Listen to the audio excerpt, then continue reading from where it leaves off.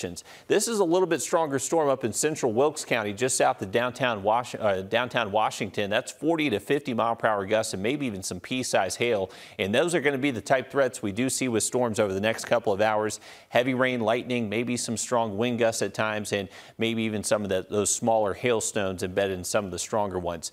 And the reason why we have all these ingredients to produce these showers and storms is thanks to this cold front moving through the region.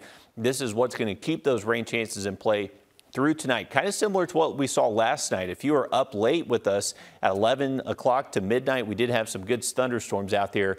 Likely going to see a similar setup again through tonight. So a heads up for any evening plans you have. For tomorrow, we are going to unfortunately hang on to rain chances. So this is going to be a very slow moving cold front, not going to completely move out until we get to late into our Thursday night. So you can see those rain chances really at any point during the day on Thursday. As far as temperatures go, we're going to wake up upper 60s tomorrow morning. Afternoon highs should be a little bit cooler than today, but we're really going to start noticing lower humidity, drier conditions heading into Friday. That's when our morning temps will be just a couple degrees cooler for us, and high temps actually look to stay in the upper 70s and low 80s Friday afternoon.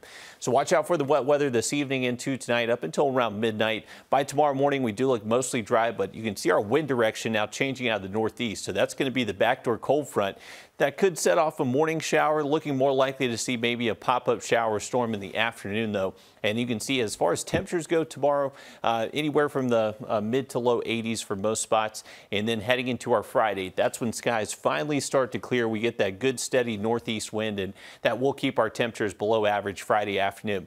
We have Border Bash Friday evening, also Arts in the Heart starting. Friday night football games looks picture perfect for all those events. We're going to have mostly clear skies, comfortable temperatures, and low humidity is going to be the biggest benefit. And then by Saturday morning, a few spots getting down into the 50s, so even cooler start to the weekend.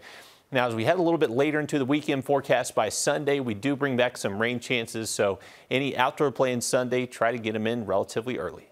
All right, thanks, Riley. When it comes to therapy, many of us think about the stereotypical laying down